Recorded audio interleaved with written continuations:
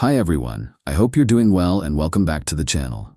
In today's quick tutorial, I'm going to show you how to recover deleted pictures from My Eyes Only on Snapchat, and yes, this method might actually help you get those lost memories back. So let's get right into it without wasting any time. First, open up the Snapchat app on your phone. Now tap on your profile icon in the top left corner of the screen. Next, tap on the gear icon in the top right to open settings. Scroll all the way down until you see support, and then tap on Help Center. Once the Help Center opens in your browser, scroll down a little and tap on Contact Us. Now under What can we help you with, choose I need help with a Snapchat feature.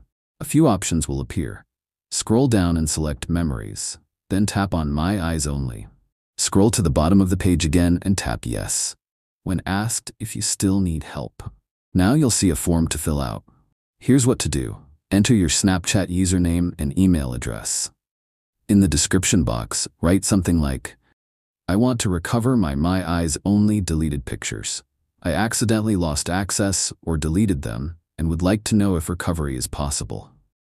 Once you've filled everything out, scroll down and tap on Submit. You'll be asked to fill out a CAPTCHA for verification. Go ahead and complete that, then tap Verify. Snapchat support team will review your request, and if recovery is possible, they'll get back to you via email. Keep an eye on your inbox. Just a quick heads up, Snapchat doesn't always guarantee recovery, especially if the data has been permanently wiped, but reaching out through this method is your best chance.